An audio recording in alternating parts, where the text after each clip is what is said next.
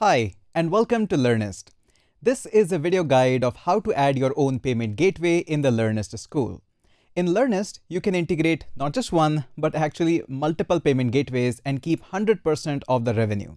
Whenever student pays, your payment gateway will pop up and student pays directly to you. Learnyst takes no cut in between when you add and integrate your own payment gateway, and it's absolutely easy to do so. Let's go ahead and walk you through that how you can actually do it. I'll show you with one payment gateway, but the process and the steps are almost exactly same in rest of the other payment gateways as well. Let me go ahead and walk you through. So first, let's go onto the screen. So this is your Learnyst admin dashboard. You can go ahead and click on the settings. At the bottom, this is the setting where you inject your own payment gateway. Just go ahead and either search for it and you can just simply go ahead and click on this payment gateway.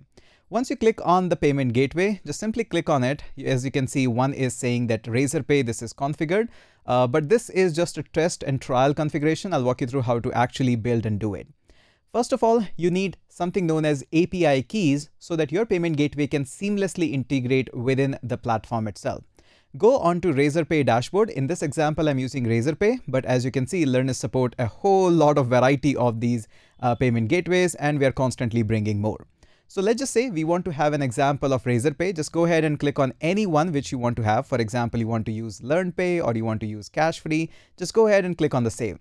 This will add this payment gateway onto your platform, but it is not yet configured and published. You need something known as API keys. It's actually easy. Go onto your favorite platform, whichever the payment gateway you want to use. Just click on there and you will always see a section that is known as API keys and plugin. This is the part where you can simply go ahead and get your keys. Just click on this generate new, or if you're creating for the first time, just create that and just go ahead and click on the live key as well as your secret. Don't reveal your secret to anyone. It's absolutely secret and that should be only somebody you know about it or your platform knows about it. So go ahead and copy both of these credentials, the live key ID and the secret, and then simply click on back onto your admin app. And then just click on the Razorpay and go ahead and integrate your merchant ID key as well as merchant key. Don't worry, these are test keys. I'm not exposing my own keys. Then if you wish, optionally, you can configure the webhook secrets or our team can help you in configuring the webhook secret. And that's it. That's it. You can go ahead and click on the save. Then after that, make sure you don't forget to publish that payment gateway. It is an essential step so that this payment gateway is active and is available in all of the pricing settings that you're working through. Now, similarly, you can go ahead and add Cash Free. Just go ahead and your app ID and secret key. Each platform has their own way of calling the secrets and the public keys. Some call them as app ID, some call them as merchant ID, some call them as API keys, public version. It's totally up to you what you want to call them and how you want to. The whole idea is just grab it and simply go ahead and paste it, enter it, and then once you're done with this, just go ahead and click on publish, and that's it. Your payment gateway should be seen as active and published.